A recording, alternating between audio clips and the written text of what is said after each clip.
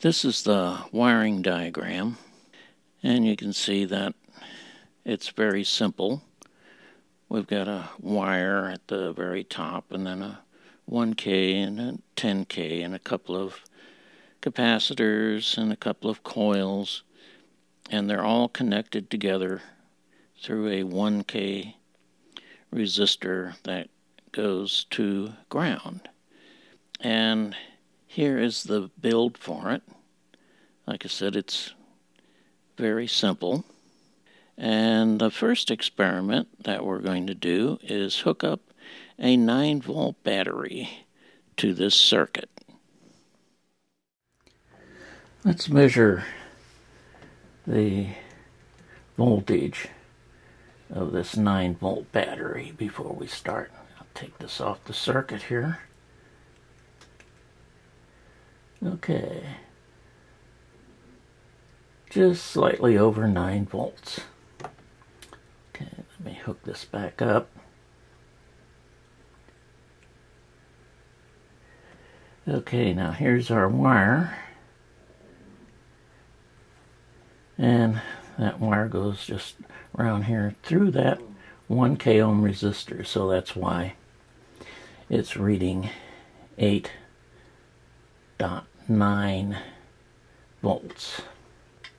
Okay, here's our K1 resistor, 4.51, and here's our 10K, .825. Okay, so the two resistors lower the voltage, and of course this one will be much lower because it's 10 times this one.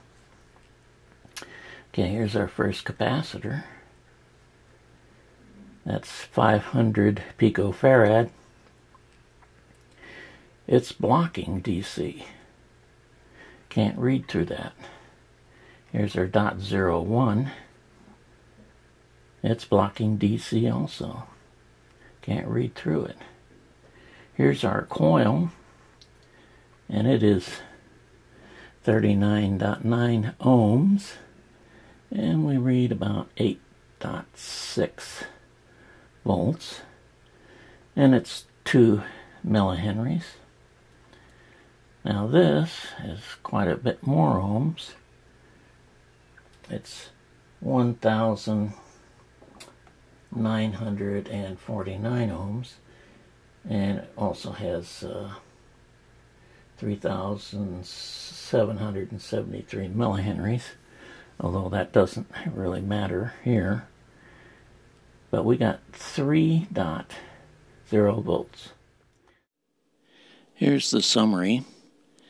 At the wire we had 8.9 volts, and at the 1K we had 4.5, and the 10K .8 volts. And the two capacitors, both of those blocked the DC, so they read infinite ohms. Both the coils would allow DC to pass through. At 39 ohms, we had 8.5 volts DC, and the larger coil, 1,949, we had 3 volts. Here's the next experiment. I'm going to hook up an oscilloscope to this and a signal generator, AC. And we're going to go through these frequencies of 100, 1 kHz, 10 kHz, 100 kHz, and 1 meg. Okay, I've got the generator hooked up to the wire here, and we're starting off with 100 Hertz. Now I'm not going to change the time base on the oscilloscope because we're mainly after the amplitude of the different frequencies. And of course I could change it for each one of the frequencies, but it'd look like this. And again, all we're interested in is the amplitude of the signal. So this is 100 hertz on the wire, and let's take it up to 1K hertz. About the same amplitude. And 10K hertz. And then 100K hertz. And 1 meg. It dropped down just a little bit. Not much. Okay. Back down to 100 hertz. Now let's go to the K1. Or I should say the 1K resistor right here. Okay. Just a lower level, which is to be expected.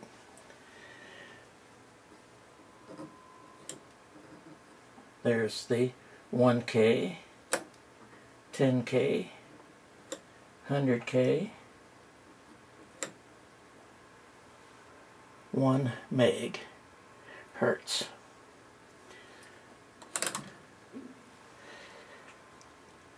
Okay, here's the 10K ohm resistor right here. And this is what we expect, an even lower level. Let's go up to 1K, 10K, 100K, 1 megahertz. Okay, that's exactly what we expect. Okay, let me bring that back down to 100 hertz. And this is the 500 picofarad capacitor. And I really don't see anything here. So let's go up to 1K. Seeing just a little bit, not much at all. Okay, let's do the 10K.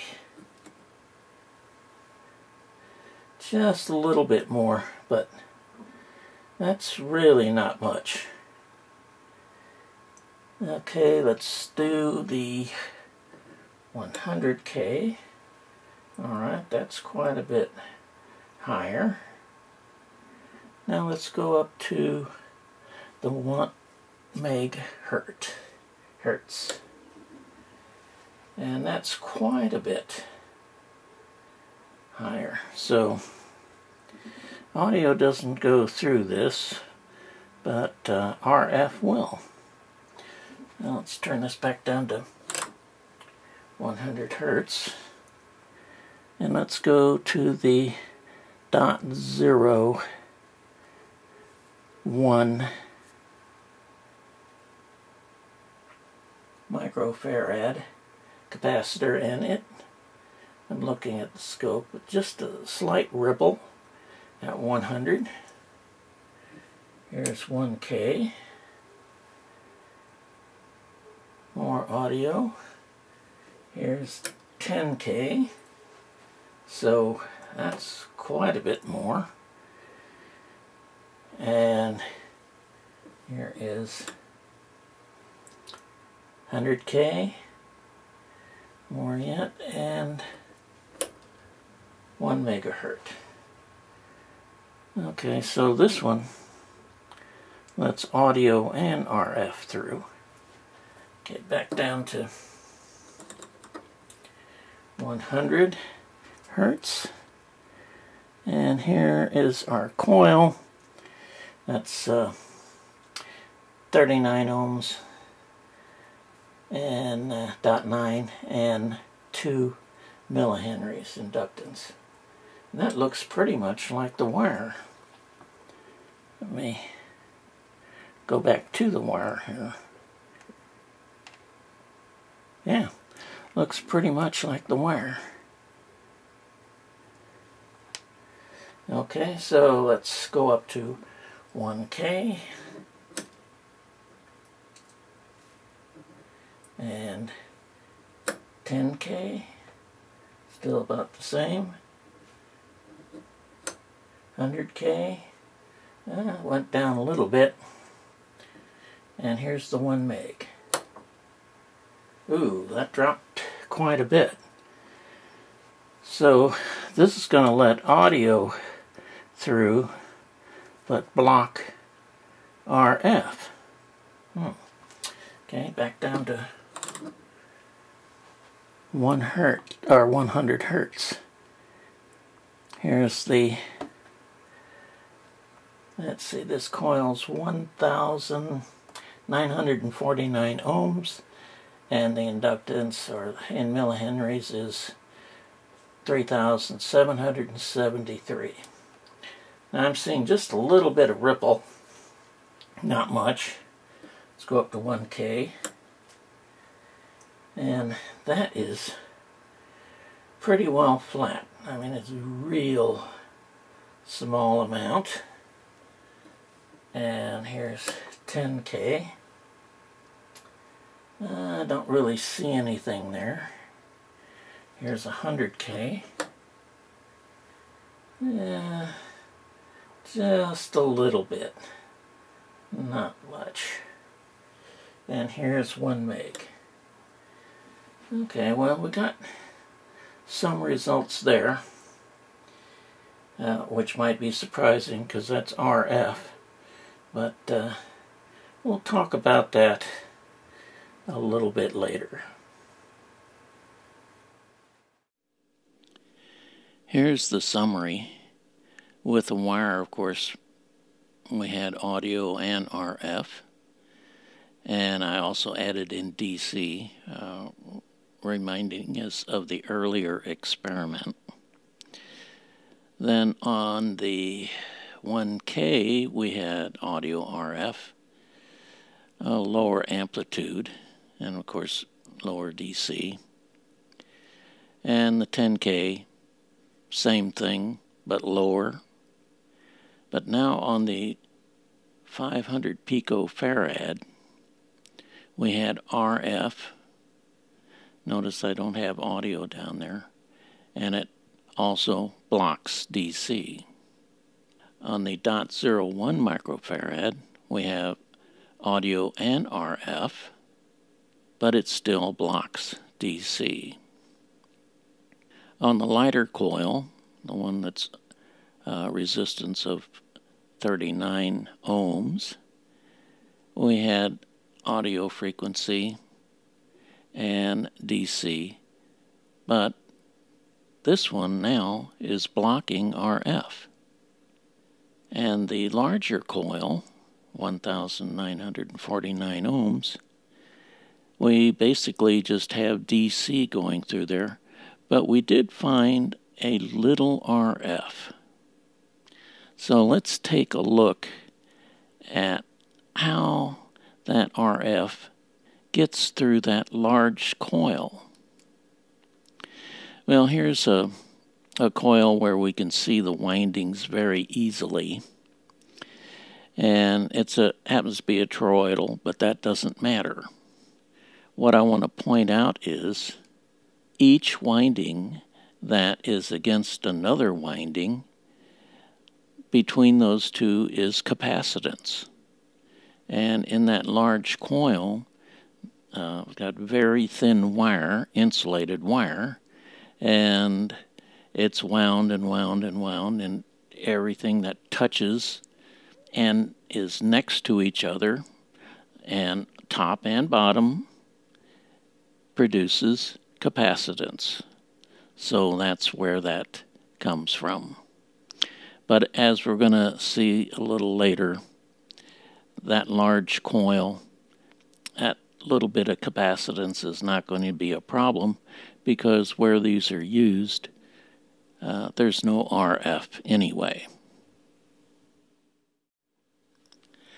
Let's take a look at some actual diagrams where some of these characteristics are used.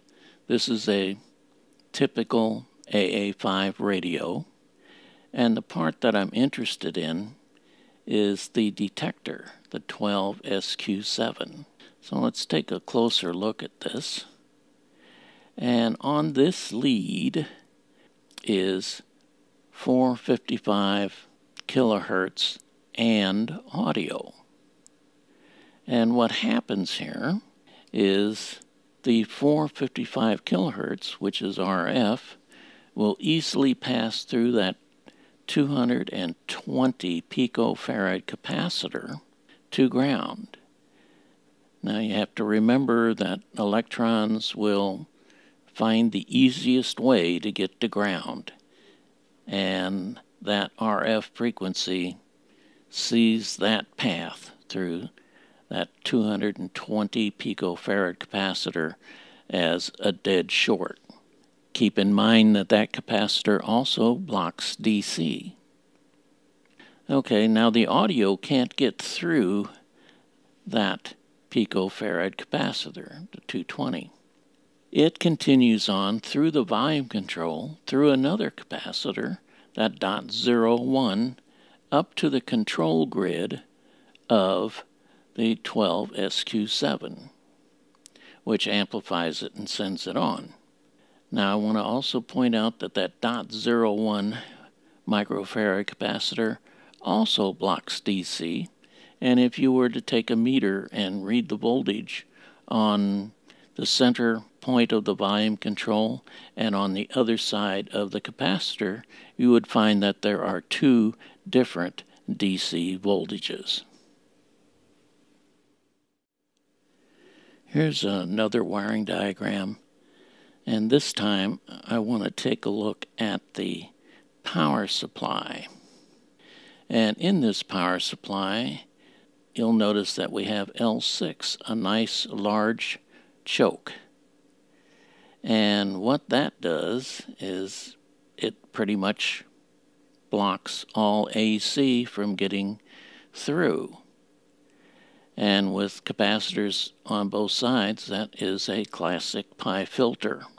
I also want to point out at this large choke that we mentioned earlier that, some RF can get through, but there is no RF in this power supply. So there's no problem. So on the right-hand side, C21C is pretty much pure DC. In the show more of this video, I have these 4 links to other videos that go into the circuit in more detail, showing how the characteristics of resistor, capacitor, and coils are used in various different circuits. Thanks for watching.